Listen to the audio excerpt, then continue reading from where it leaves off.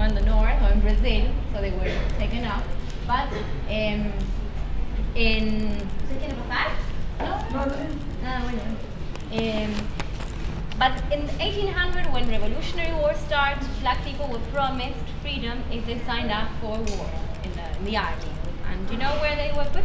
Can you imagine what was the place they took?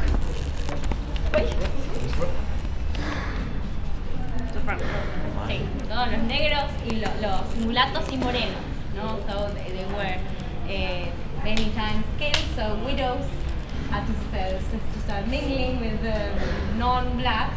And with the yellow fever, they used to live nearby, near 9 de Julio. That was el barrio del tambor, the neighborhood of the drums. Different groups from different parts of Africa, they gathered there, and they used to dance.